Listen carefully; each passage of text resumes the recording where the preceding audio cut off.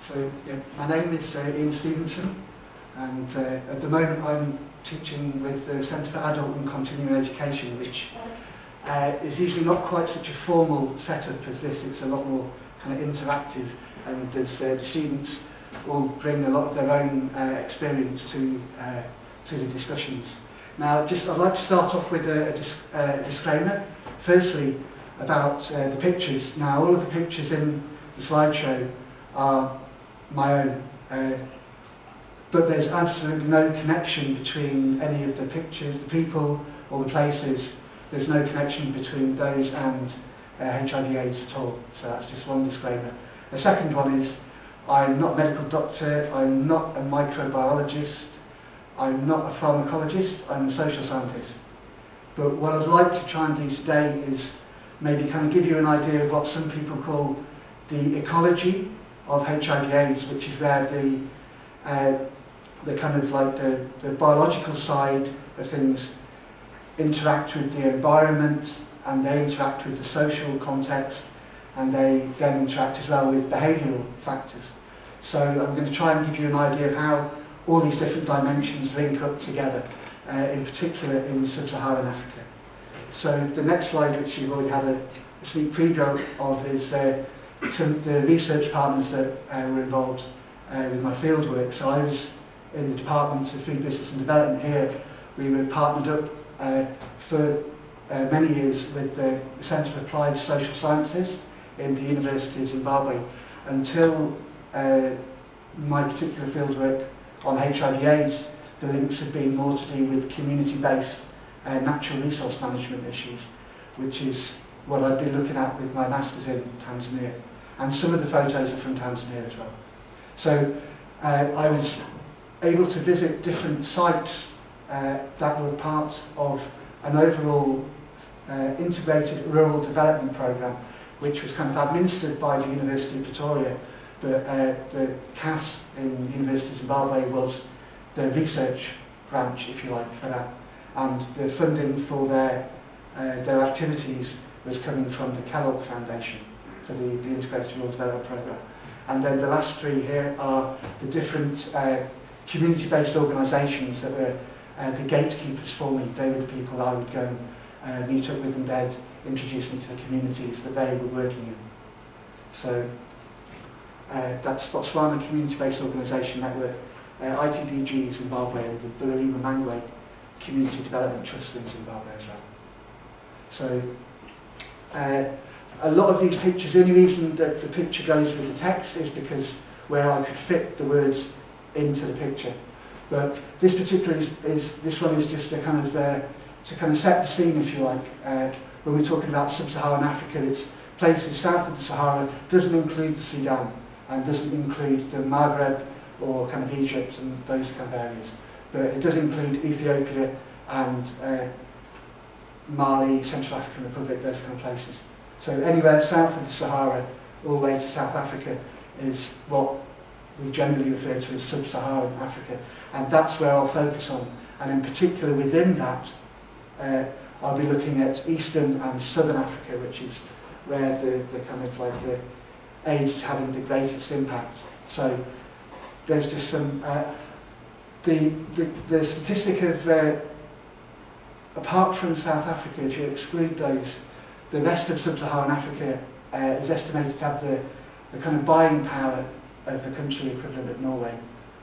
I don't know exactly what that figure is. It came from this book here, and I thought it was kind of interesting. There's a slide with the cover of this, which I'll show you later on. But 1% of the world's wealth, 10% of the world's population, but 70% of the burden of HIV/AIDS. So I hope these are readable. These are just some statistics from the latest World Report from UNAIDS. So there's the numbers for 2009 in this column here.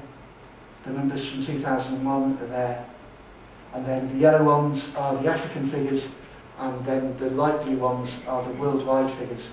So now this is where we can see that Africa accounts for roughly 70% of people living with HIV, Again, roughly 70% of the new infections each year, roughly 70% of age-related deaths, and slightly more than that number of children orphaned as a result of members of their family succumbing to AIDS. Okay. So the figure here of age-related deaths in Africa is now estimated to be lower than it was in 2001, which is a positive development, and there's quite a few positive developments in the last decade. There is an estimated peak at around halfway between 2001 at about 2004. They reckoned that in Africa there were 1.6 million age-related deaths in that year alone, but that was also the year that the antiretroviral drugs started to be rolled out, and that has helped reduce the number of deaths. So the peak was estimated to be around 2004.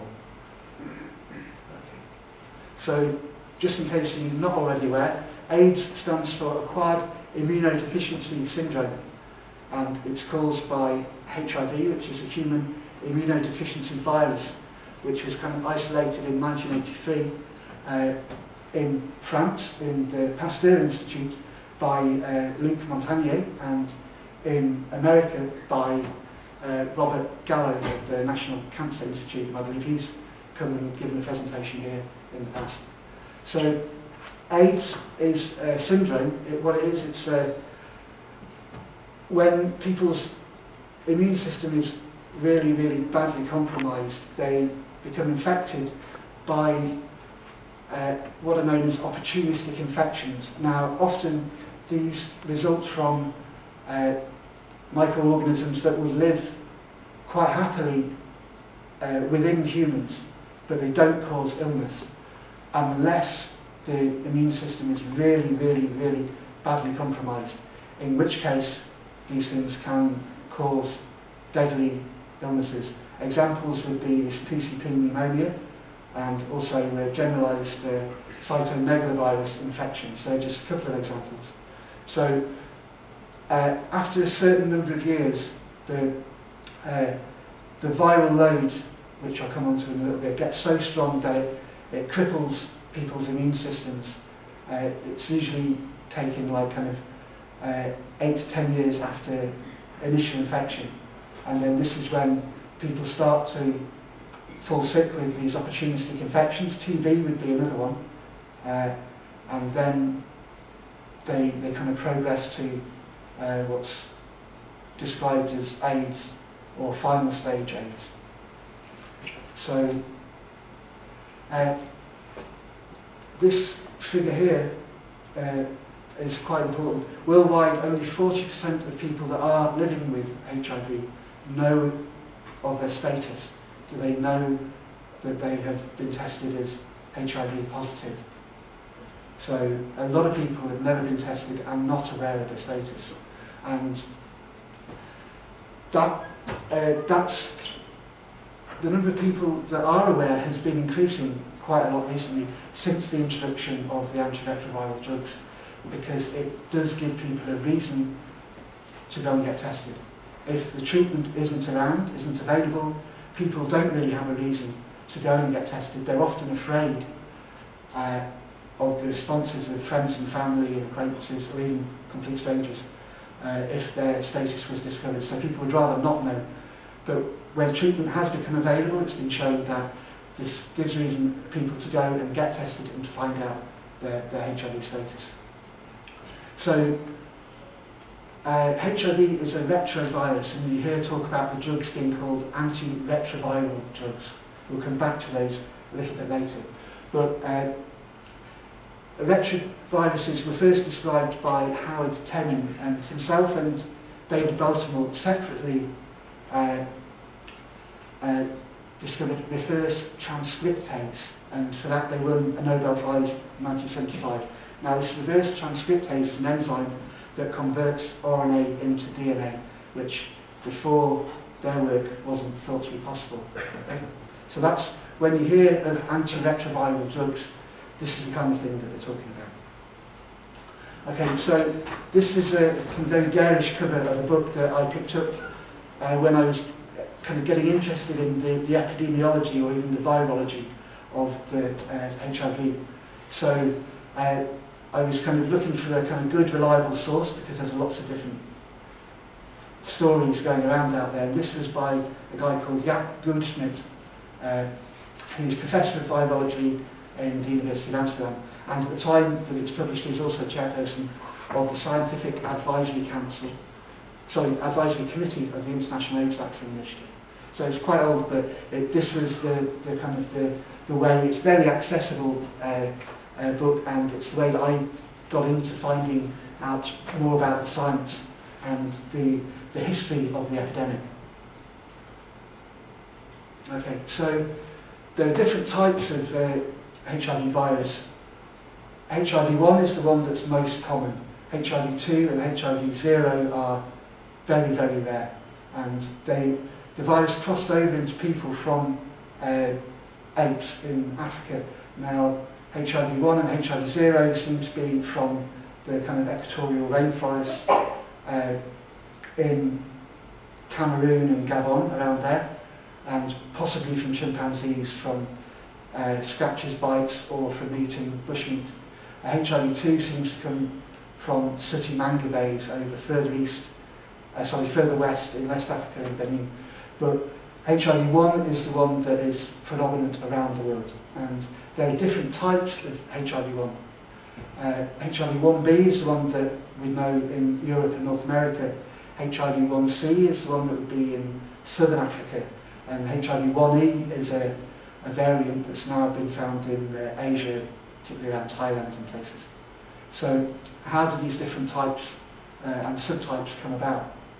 Well, the way that HIV attacks people, and how it attacks people's body, how it gets into your system, is through the CD4 molecules on these cells that are called T helper cells, or helper T cells, or they're also known as CD4 positive cells, and they're lymphocytes or white blood cells that are part of everybody's immune system. So the HIV connects with the CD4 molecules on these white blood cells, these particular type of cells. And the purpose, kind of ironically, of these CD4 molecules is to recognise intruders into your system, and then it alerts other immune cells to come and fight off these invaders. So it's quite ironic that the way that HIV attacks you is through part of your own immune system. And a kind of side effect of this is that when you're trying to fight off an infection, that activates these CD4 positive cells to replicate, and that then reproduces the virus in your system. So if you're attacked by other illnesses, that means that the CD4 positive cells will replicate, and at the same time they will replicate the virus. So now the virus can mutate, and that's how you get these different subtypes and different strains within the different subtypes. And there's kind of three different elements to this. One is that when the virus reproduces, it's reproducing in millions, huge numbers of virus particles, virons, reproduce, so you get this kind of viral swarm, which was a phrase coined by Howard Denman. So then, while this is happening, you get inexact cloning, so you get different mutants that are being reproduced, and the ones that are best adapted to survive in the host are the ones that will survive and carry on and then reproduce in the future. Ones that aren't very well adapted will disappear, they'll die off. But then there's this other aspect as well, which is where the name of this book, Viral Sex, comes from. And this is about kind of recombination. So if you're infected by two different strains or even two different subtypes at the same time, then there's a kind of a double process where you can get two different strains, each infect the same cell, and the two different lots of RNA come into the host cell, And then when that reproduces, you get 3 different types. You get 2 lots of RNA from one original virus, 2 lots from the other original virus, and then you get these ones that have an RNA strand from each of the 2 different viruses that are infecting the same cell. And then, as these then infect other cells, when they reproduce the next time, they kind of splice together different parts of each of the 2 RNAs. So you get very, very major changes, much more than ones that would happen in kind of animal evolution. They're like drastic mutations. And the ones of these that are the best fit to the environment, to the host, the ones that are the best adapted, are the ones that will carry on, they'll survive, and they'll be the ones that are reproducing down the line.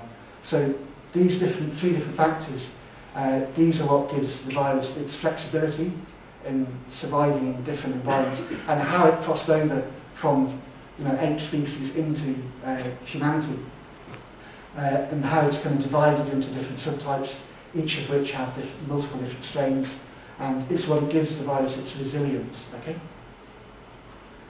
So the spread of HIV depends upon 3 different factors.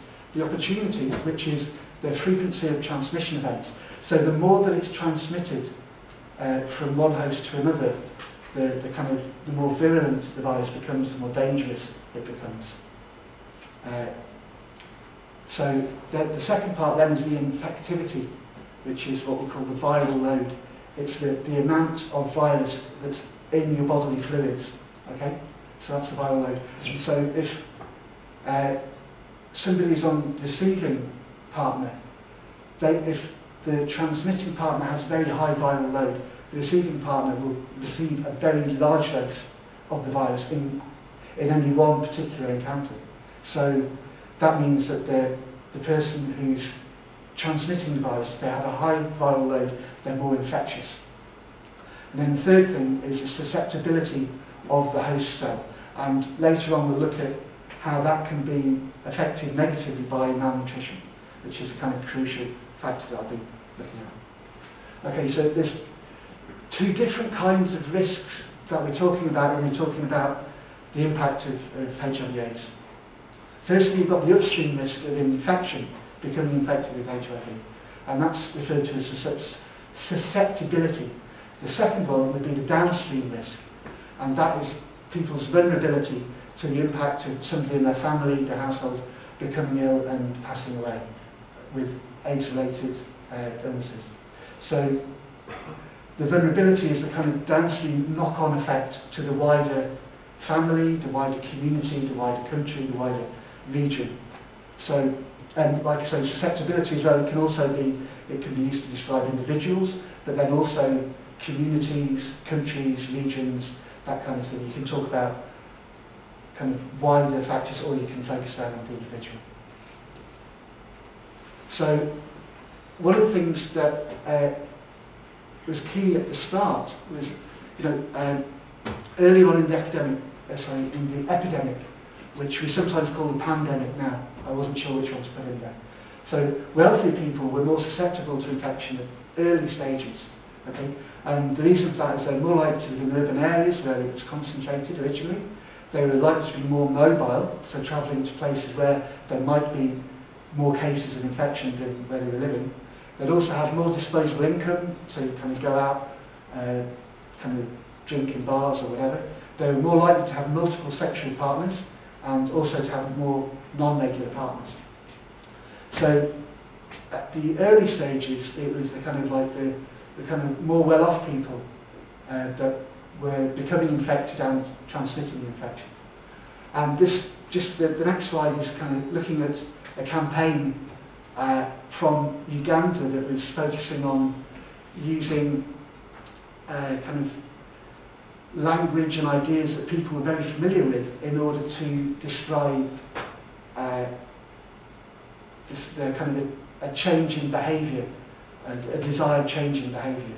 Okay, so they called it zero grazing, and it's named after an agricultural practice where if people, especially people living in the mountains, may not have room to graze animals, so they keep their animals in pens, barns, and they'd collect fodder and bring the fodder to the animals. And this system is known as zero grazing. And in Uganda, they use this well-known system to get over to people the idea that kind of multiple simultaneous long-term partners was very dangerous behaviour to have, and that you should kind of restrict. It's kind of a difference between maybe kind of behaviour patterns here or maybe not, I don't know. But people would often have more than one long-term partner, and that was a very big factor in the kind of spread of the virus. So zero grazing was the name of the campaign, and that's just a picture of some zero grazing practice there.